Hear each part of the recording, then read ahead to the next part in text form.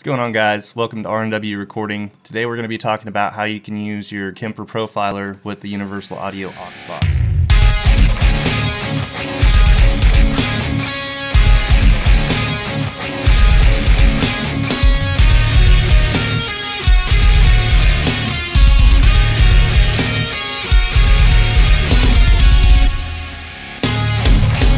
Alright, so just a couple things before we actually get started in talking about how this is all rigged up and stuff like that. You might be asking, what's the reason that you might want to use your Kemper and your aux together? Well, I think that the Kemper does a few things really well.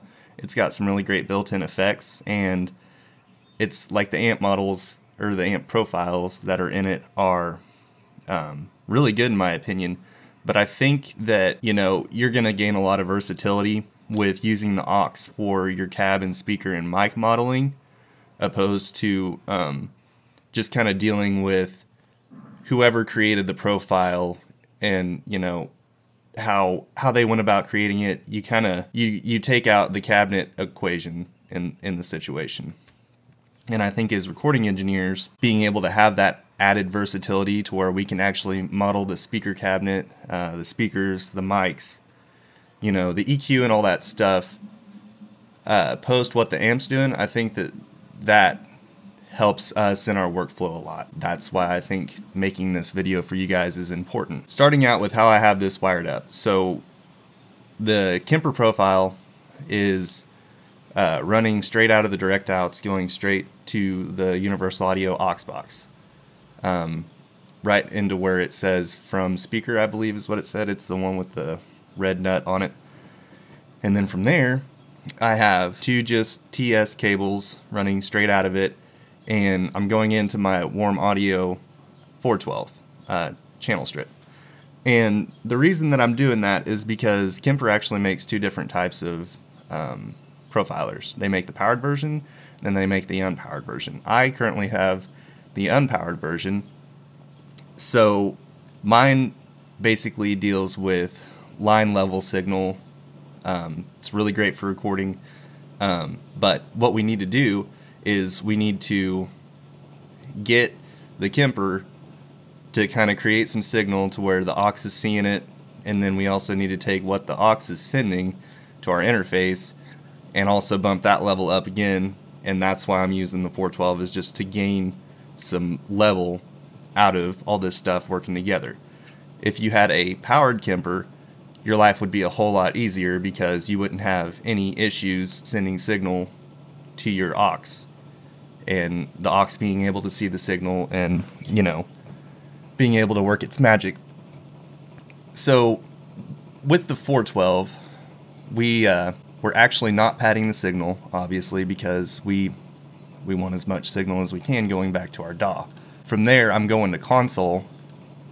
I have a Universal Audio interface, so I can actually do some things inside console to get our level up if I need to, but I'm trying to keep the interface side of things kind of out of it because a lot of people use a lot of different types of interfaces, and you guys might not have all this stuff. I assume that you guys have gain knobs on your interfaces, so if you actually needed to gain up the volume more, you could, if you wanted to go that route. But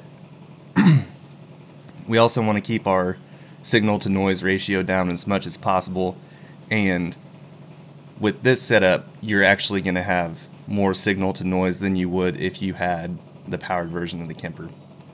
So let me grab a guitar and I'll be right back. We'll go through the aux app and I'll kind of show you how I'm working this stuff around. Alright.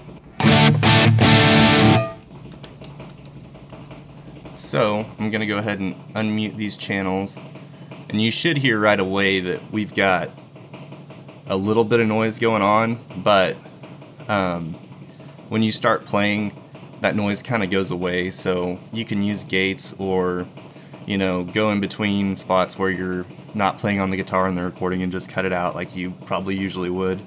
So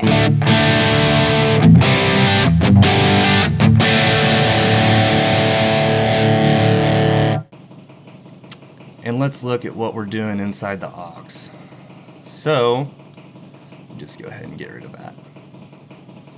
So as you can see on your aux app, it's going to make a little bit of a difference as far as volume whenever you are using either 50 watt or the 100 watt setting. I think that you drop a little bit of noise or you drop a little bit of level in the 100 watt section. Might not be noticeable.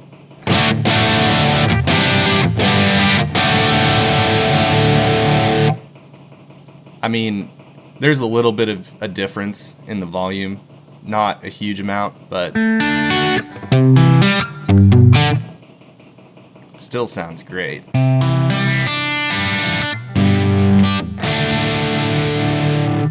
So like I said, in the aux app, obviously on my Kemper you can see here that I've got the cabinet off. That's going to make a huge difference in your sound. If you plug it up and you don't turn the cabinet off, you're going to be like, why does it sound so weird? And there's off.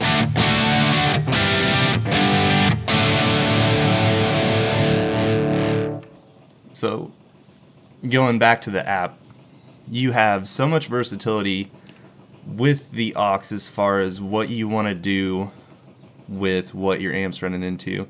And just to mention, this is a Friedman BE100 model.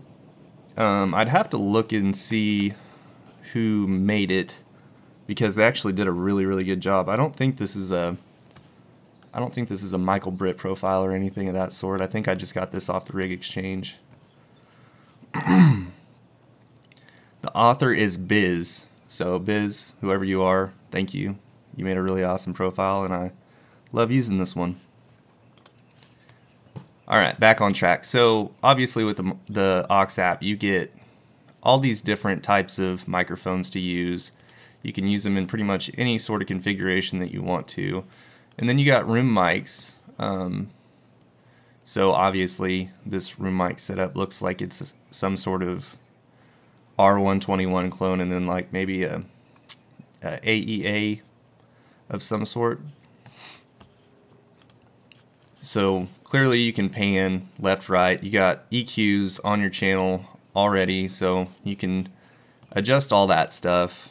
And another good thing that you can use this for is if you don't want to commit on the way in, you can find a way around it. You know, just make sure you record your DI signal, and then you can come back after your artist has already done their performance, and then you can use something like a reamp box or something and really sit down and try and get scientific and figure out what tones you're wanting to use later on. So I mean, to sit here and tweak and stuff in the session, if you got time for it, go for it. But I would say just use a DI, maybe some sort of amp plug-in, just to get the feel down, and then go back and take that DI signal and then really craft it into something awesome with the gear that you have.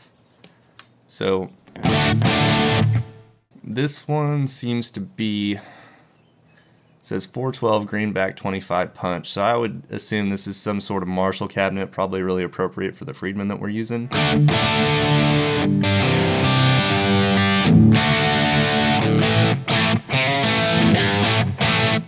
Sounds awesome.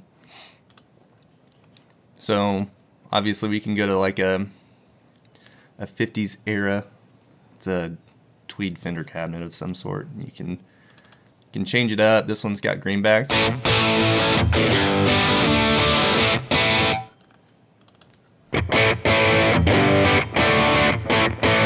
Really honky.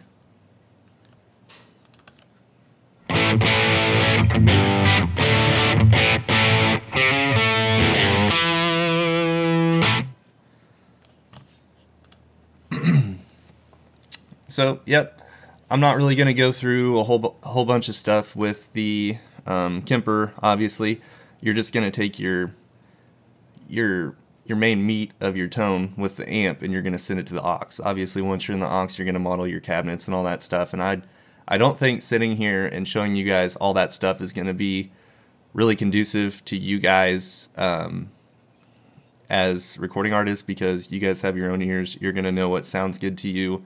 And you know, there's loads and loads of great videos that will probably be way more in depth than this.